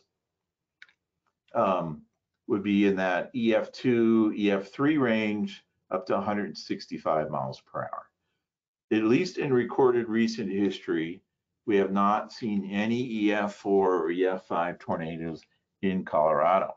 Now, of course, I say this now, and then, of course, lo and behold, heaven forbid, we get an EF4 this summer, but hopefully not. We haven't seen it, at least since we started looking at data in the last century. All right. All right, so here's, I had advertised some bonus material, and here it is. So we talk about how tornadoes form, the evolution of tornado genesis.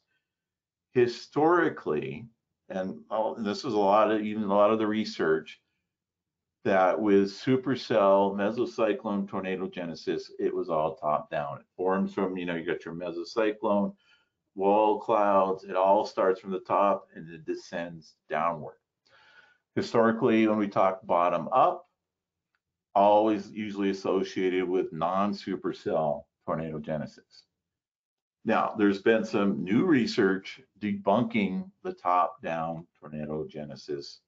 And I'm just going to have a couple slides here from Dr. Jana Hauser, and she did some tornado research, especially with the El Reno tornado back away. So here is a sampling of pictures starting at the upper left, and then we're going to go across and middle and then down. But here's a sequence of this developing, and this was a wedge tornado. And if you're looking at it, and you might think, we're dealing with a supercell tornado, that it kind of, here there's not much going on. All of a sudden we get a little bit of a funnel, and it looks like it's dropping down. And now I've got a full-fledged tornado here and here. Only about 4 minutes have gone by. And visually, when we've always looked at supercells, and it seems like top down, it starts here at cloud base, wall cloud, mesocyclone, goes to the surface. Well, the research has now shown there is no evidence for top-down tornado genesis. It apparently is a very rapid process, as quick as 30 seconds. So as spotters, our eyes and radar itself can deceive us, because a lot of the early research with radar was, this looks like top-down, but apparently it's not. So as spotters, you can actually probably maybe focus more on the ground, because it's probably that rotation is likely on the ground already, but there's just no condensation yet. Don't always judge the tornado genesis by the visual manifestation, just looking at the funnel cloud. So you're watching this funnel, and then, oh my God, maybe it's really already on the ground. So this is kind of interesting. We just had this presented to us at one of our spring workshops, and this is some newer research that's coming, and we'll probably be doing some more looking into this. But apparently, most tornado or tornadic formations, whether it be supercell, non-supercell, are all bottom up. So this is really very interesting. And I'm gonna not do, I can wave my hand, you're not gonna see them. But basically it's, they're talking about horizontal vorticity along the forward flanking, FFD is forward flanking downdraft. It's advected around the back side of the updraft. And then there's some more hand waving and mesocyclone strengthening in the low levels and pressure gradients. And we're not going to get into, we just don't have the time. But this is where some of this research is at least going anyway. And so we'll probably have more on this in future spotter training sessions. All right, well, let's focus now on that land spout non-supercell tornado storm. What's going on there? And there is a boundary, and we call it the Denver Convergence Vorticity Zone, DCVZ for short. Say that fast 4 times. And it develops when we have this, so this green arrow, if you have a fairly strong southeasterly wind coming off the Palmer Divide. A good observation point to look at that is at the Lyman observation station. And as that winds hit to the north, it meets up some of this higher terrain along the Cheyenne Ridge. There's some blocking with this terrain, the winds turn, and it goes northwesterly on the west side of Denver. And it induces this low pressure system and boundary that sometimes becomes a focus for these non-supercell storms. Now here's a kind of some animation of how this might look. So if we start over here on this far left, we can see this blue, this dashed line is the convergence boundary. A lot of times it sets up just east of Denver, comes up to about DIA. Yes, they didn't consult the meteorologist before they built that airport. And in this boundary, a lot of times, you know, it'll stretch down maybe through Aurora and then down into Parker. And you got the low level easterlies. So you got this convergence boundary where southeasterlies, easterlies on one side, and these northwesterlies on the west side. Well, if you say you live in Boulder up towards Longmont or Fort Collins, you know, when we talk about upslope as a good moist, makes clouds and precipitation, well, these blue arrows are the downslope winds do the opposite. And so sometimes you may live in Boulder, Longmont, and you notice, we got missed again from these storms. Then you look out east, maybe towards Fort Lupton, and boom, there's the storms going. And it's all because of this boundary. And so some people benefit from it, some people do not. All right, here's a radar depiction. We can actually see the Denver cyclone. Right here, you can see this long extended boundary. And a lot of times we can see this in the morning. And so there's no precipitation, but it's a convergence of, the radar is sensitive enough. We can see a convergence of bugs and insects. And that can help us when we think, hey, storms are going to form along this boundary, maybe after a certain time. And it gives us a focus for where convective, where it's going to start. So when you guys are looking at non-supercell landspout tornadoes, a typical one might look like this schematic or picture. And where maybe you see a funnel up here, but you've got a pretty good gap until you look way down here at the surface where my cursor is, and you've got a little bit of circulation of dust and dirt. And especially with our dry atmosphere, there's actually rotation going on through here. So as a spotter, we've got to be careful to look at that entire column. So from cloud base where that funnel is all the way down to the ground. Because the correct call here would be, I have a tornado on the ground with debris. But again, there's a lot of times we can see this gap. All right, so funnel clouds. Funnel clouds, it's rotating clouds, condensation cloud from the cloud base, but it stops. There's no extension to the ground, and there's no debris or dirt on the ground. It's just dangling up there and doing its own thing. All right, so our next picture, this was taken from last summer, and towards a view from the ledges of Long's Peak. And you can see we got a nice thunderstorm going, and then there's this little interesting guy here. And wonder what's going on there. And a little bit of close up and say, wow, that looks like there might be a tornado or a funnel or something like that. So our next poll question will be, if you're looking at this picture, just as a still shot, how would you classify this circulation? Now the pressure's under me not to screw this up. And so I will see if I can't do this correctly and then get rid of it. So are you guys ready? So you've got a little bit of the picture. Your selections can be tornado, funnel cloud, or virga. And I got to launch this poll.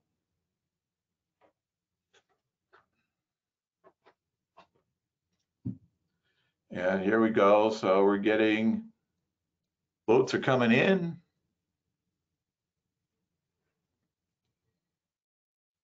And I think we're going to have a winner.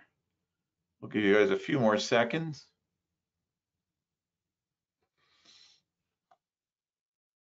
All right, I think we have a winner. We're going to close this poll. And now I'm going to share it. And the winner is funnel cloud. So that's probably a pretty good guess. We're going to take this case just a little bit further. And I'm going to hit the hide button. So yay, you guys can see again. So I got that right. Phew. All right, so let's go take that further. Well, it just happens on that particular day All right, now I gotta have my cursor on the right screen. Then we had another guy. This is Brandon from the University of Colorado down at Colorado Springs. He happened to be over at Grand Lake looking up about the same time and the same date, and he saw this. And so completely different vantage point. You get certainly a different look, but it gives you a little bit better, clear picture what we were seeing. Because before we said funnel cloud, right? But because of this ridge line, you probably can't make a complete determination what's behind it. You know, it could have maybe drop all the way to the ground and call it a tornado. But from this vantage point, we can certainly see that that is a funnel cloud. There is no extension down to the ground level. All right, so good job, guys, on that one. Nice. And here's the corresponding radar reflectivity, velocity, ever so hint of some sort of circulation, but not enough that we would ever probably warn on it. All right, so there's the side by side. So again, and this goes to the point that whether it's in the mountains or on the plains or you're on different sides of the storm, that we will take spotter reports from any location because each spotter is going to see things just a little bit differently. All right, now let's move on to the gustnado or dust devil. And it's kind of funnel cloud in reverse because these dust devils or gustnados is a shallow rotation near the ground, but there is no connection to that cloud base. It's kind of doing their own thing, dancing around here at the ground level. Short-lived rotation. Typically, you'll see these guys on the outflow winds with a gust front. Again, nothing connection there. It's not a tornado. It's gustnado or dust devil, whatever you'd like to call it. Can cause a little bit of damage. You might see winds 40 to 50 miles per hour, but not that big deal. Okay, so that's the gustnado. So here's a side-by-side looking at the gustnado versus land spout. So remember gustnado, typically you're going to find on that leading edge of that outflow. So here's your storm outflow, gustnado's kind of in here on that leading edge of your outflow, where your land spout is going to be sucked in right under your updraft location. So land spout, weak tornado, right under the updraft, gustnado out ahead. And here you can kind of see with this outflow, you can see these little guys, see the little dust, boop, there's a guy, there's a little gustnado, there's one, they're going by really quickly. All right, here's a land spout scenario. This was from last March 2019, and we got a still shot from the Viero camera up by Alt. And a couple things going on here. We have this kind of low-level boundary, and you can see, you know, I'll take it off here. Nice bases here, but you can see these series here. So here's your boundary, and you can see these series of updrafts. So there's these storms that are trying to go up along this boundary. And we get these little bit of tower and cube. So remember when we talked about land spout tornadoes, a lot of times we'll see these along the boundary, and if there's under an updraft push going into these storms. Now, obviously being this far away, you're not going to see much. As for example, the land spout that was observed that day is right about where this red arrow is. Now, this far away, you guys aren't going to be able to make that depiction, you know, is this a land spout, a gustnado? You know, just visually looking that far away, I'd say gustnado, but who knows? So then we use other spotters. So this from cameras or spotters, and then we take another vantage point. This was a guy from east of Eaton, and you know, you can see this little protrusion, but it still is not clear.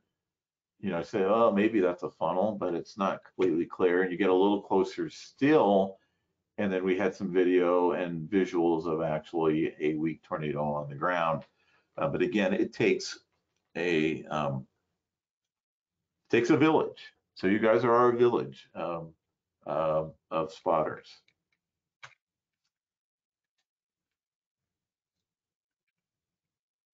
I'll make one other comment on this as well. And this shows up from time to time because a lot of spotters will, you know, if they send us a tornado picture, they'll show that close-up circulation by the ground.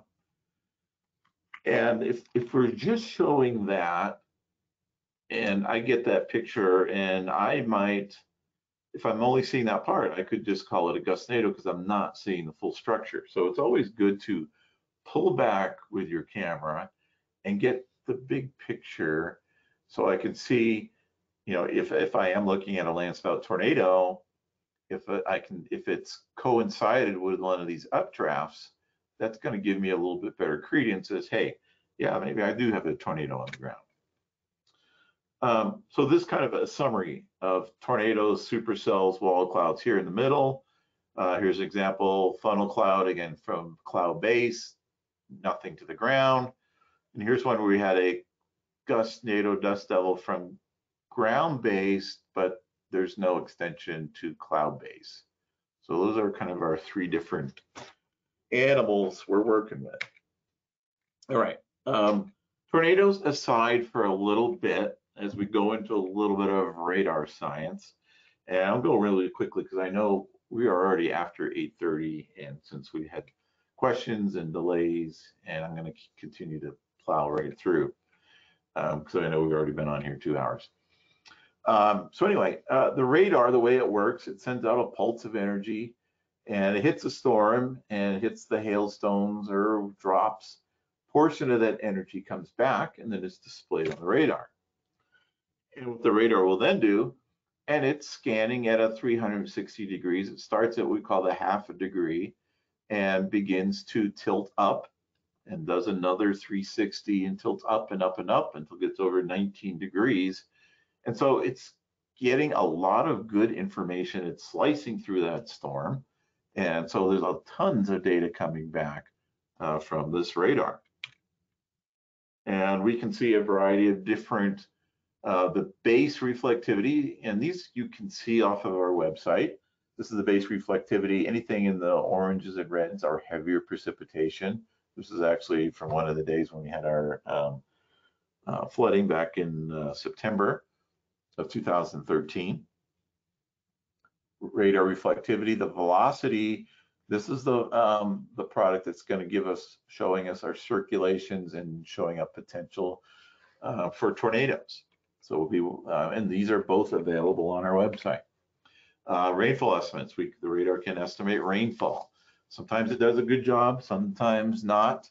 So we always like to get ground truth. So if you have rain gauge, you know, rainfall reports will help us immensely as well. As awesome as the radar is, oh, yeah, I forgot that was turned on.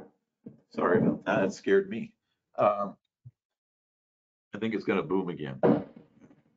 Sorry. As awesome as the radar is, it does have its limitations. And so here's our radar over here on the far left. This is KFDG. It's at Front Range Airport is where our radar is located. And say we're driving out towards Fort Morgan, and we encounter Storm A. And here's the beam of the radar and the lowest tilt, and we can see about, say, about 5,000 feet off the ground. And that's pretty good because then when we tilt our beam up, we're gonna get a pretty good cross section of Storm A. But as we travel east, now say we're up around Sterling, that lowest elevation scan our radar can see is now about 10,000 feet AGL above the ground level. And further still, say I'm out at Holyoke, I'm now at 16,000 feet. So now my question is, what's going on below 16,000 feet? And as a meteorologist, the answer is, I don't know. You have to tell me. And this is where critical ground truth information is important because the radar is tilting above that storm and we're not able to see what is going on underneath. Now, we might be able to see the mesocyclone, there's some mid-level circulation, but whether that's even close to the ground level, we just don't know. Now, which brings me to the point with the storms that we were seeing last night in Weld County, and these were landspout tornadoes, and they were overshooting the radar beam. And so we're having a really hard time correlating what spotters were seeing because it was above the beam level. So that's just kind of a little side point of some of the radar limitations that it has, as good as it is. All right, so we are coming up to our little bit of a case study here, and I'm going to show you some video, and it'll be, this is actually down from Texas. I usually try and keep most stuff in Colorado, but this was interesting. It created quite a bit of debate and questions in the offices and joining offices last summer. So I'm going to go ahead and play this, and you're going to start looking at this and kind of based on what we've been learning so far, what you think is going on here. You know, is it a tornado? Is it a gustnado? What's going through your mind? Think about all the things we've been talking about. And pretty soon we'll put up a, did it just stop?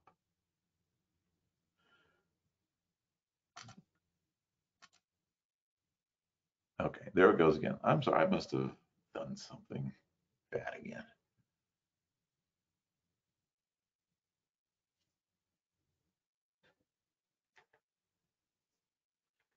All right, so while you guys are looking, I'm going to take another sip of water.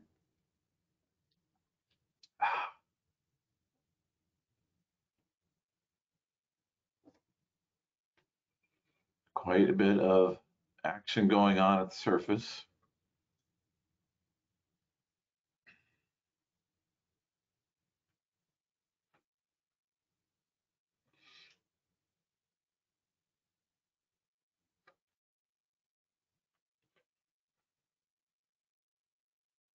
Still going.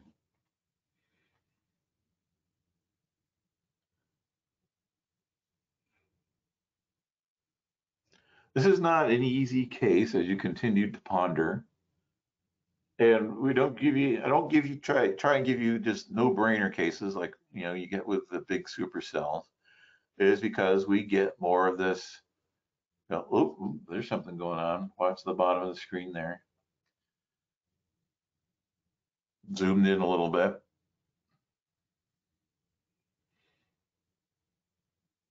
Where we get all this crappy stuff where they're not supercells and they're just harder to see with radar and with the naked eye. All right, so that was the end of the video. And for our last poll question, I'm going to put up. And the question will be, what type of circulation, let me launch it. Okay, there it's launched. What type of circulation, oh, excuse me, is best represented by this video radar presentation? Actually, you've just seen the video so far. You haven't seen the radar yet. All right, we're collecting responses. And I assume this is going to be a lot closer. And as it's neck and neck.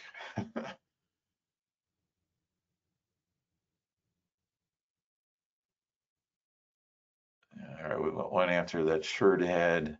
So we get a few more votes in before we close it because it's pretty close, folks.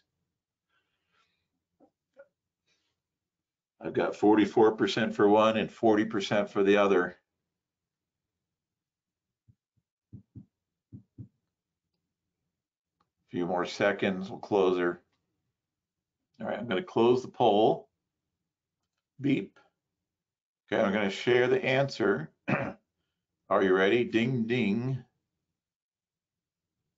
All right, so by a hair, the majority, 44%, picked landspout weak tornado.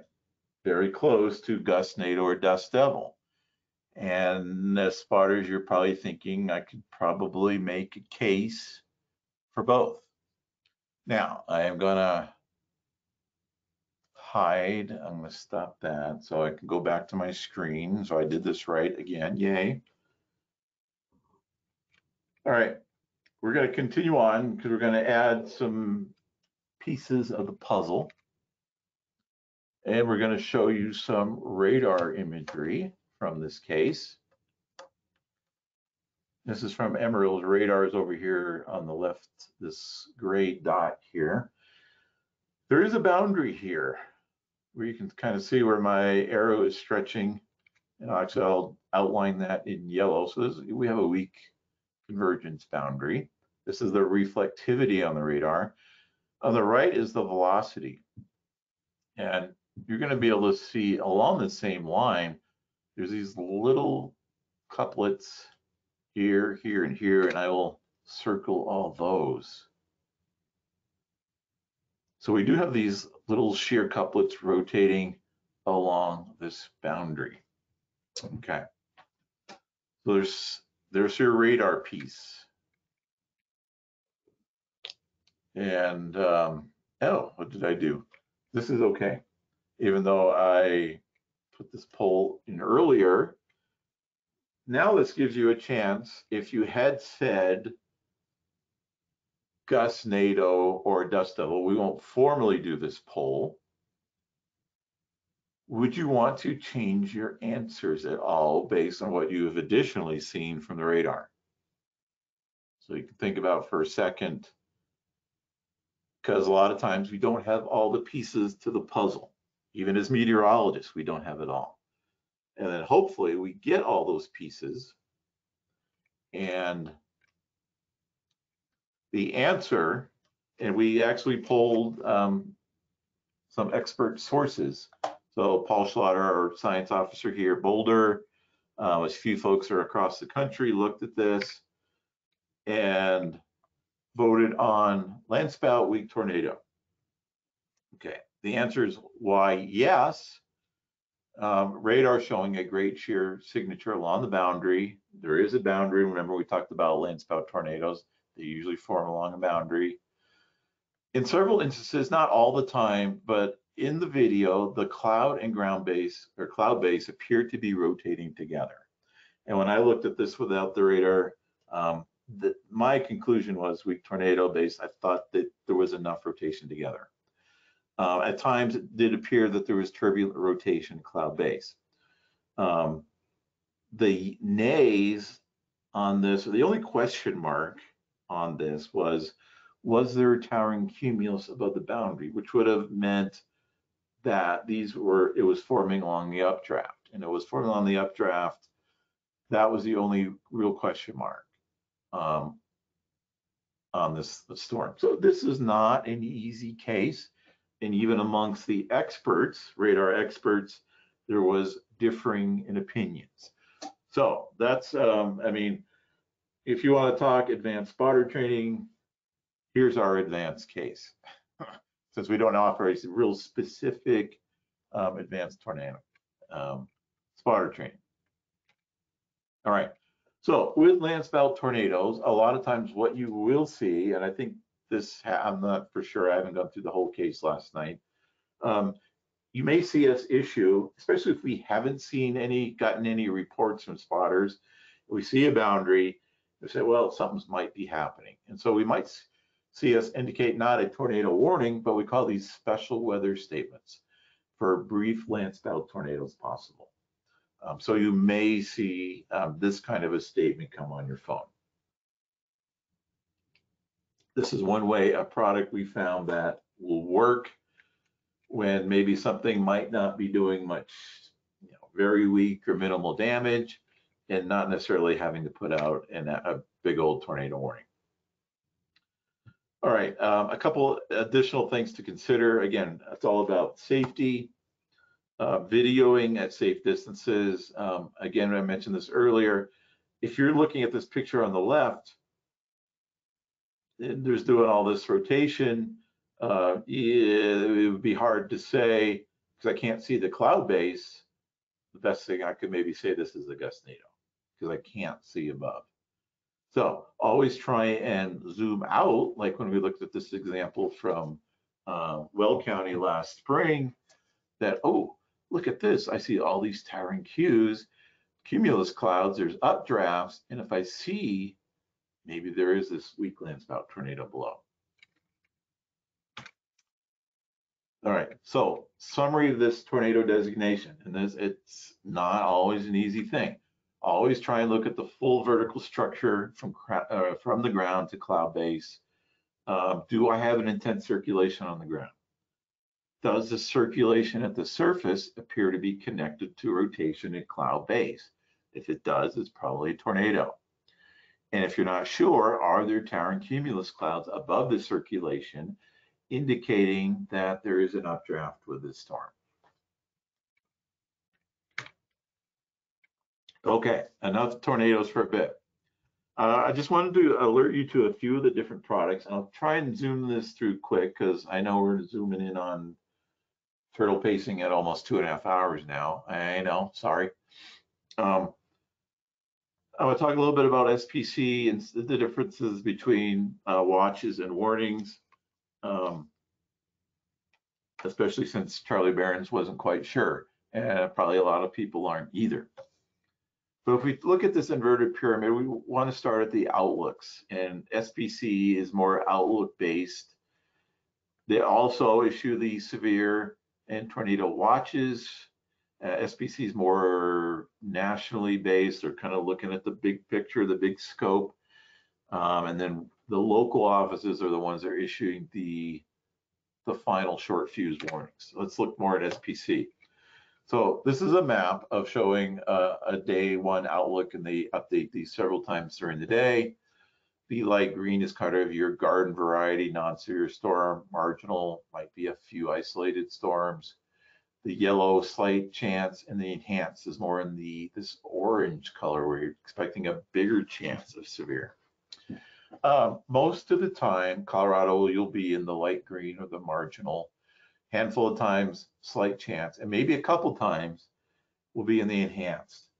If we're in the enhanced, chances are you're going to probably get severe somewhere in that outlook box.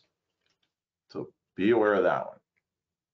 So that's SPC outlook. So it's good to get in the habit, kind of taking a look at that day one outlook early in the morning. Hey, are we under a risk, especially if we're in the yellow or the orange? That's extra heightened awareness.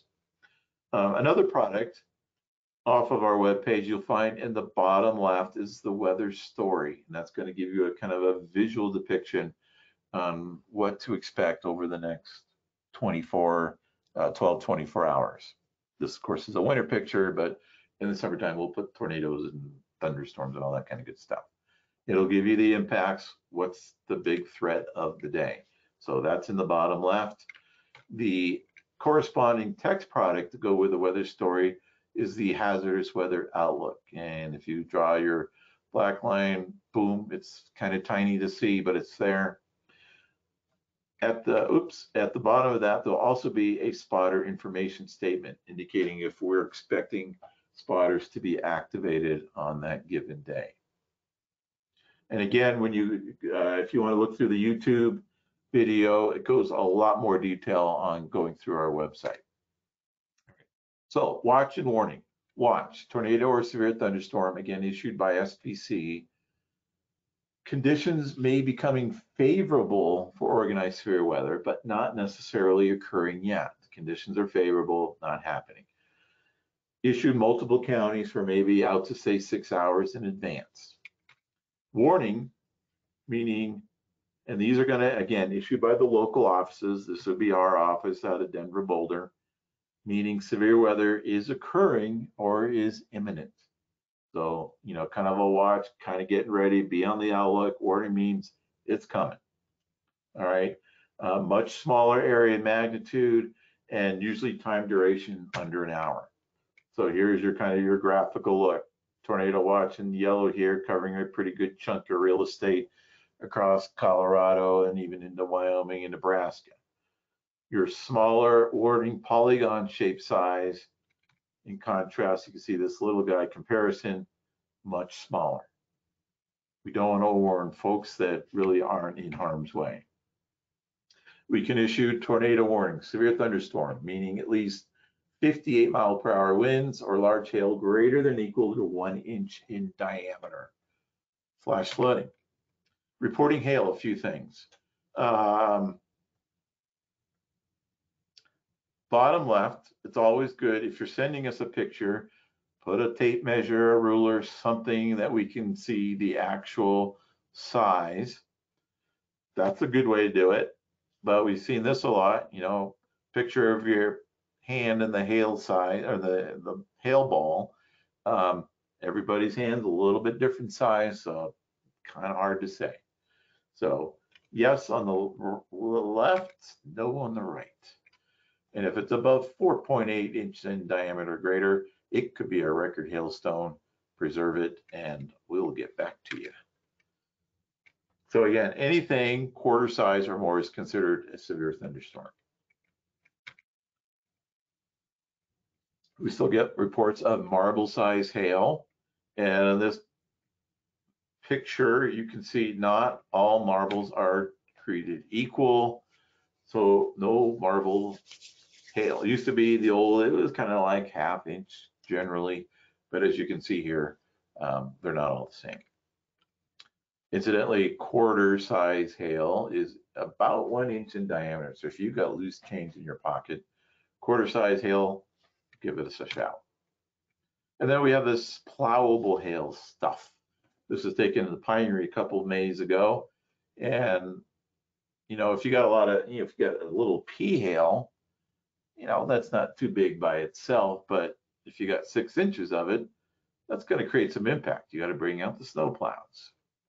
So we're working with the University of Colorado on plowable hail. So if you have that kind of a scenario, give us a buzz. All right, from last summer, August 12th, speaking of hail, we had lots of big hail.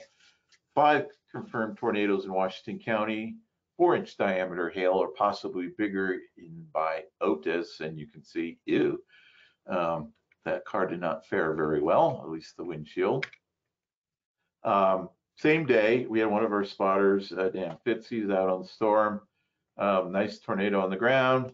When we looked, rear flank downdraft, notice this brightening in here, probably indication of that RFD. One more day after on August 13th, we had our record hail. Notice SPC's outlook, orange, enhanced, something bad's gonna happen.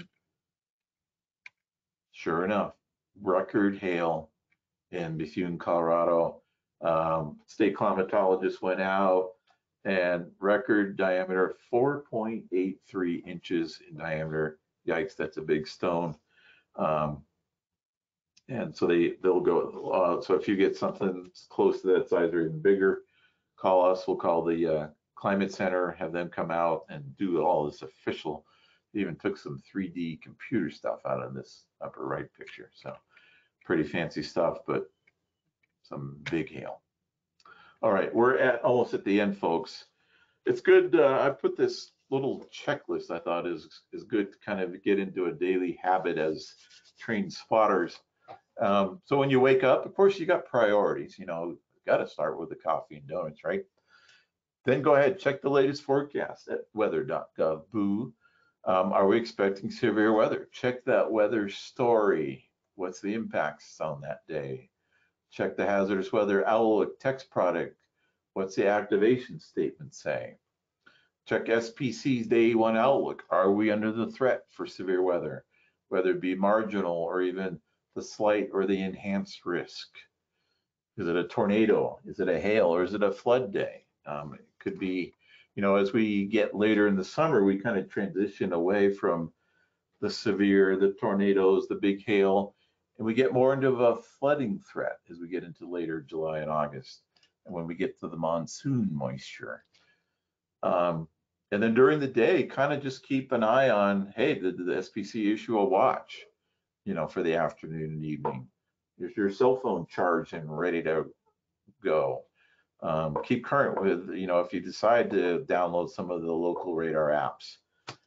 Big things, stay off the road with if it's a big tornado. tornado day. All right, and then this is our last page, which I will leave up.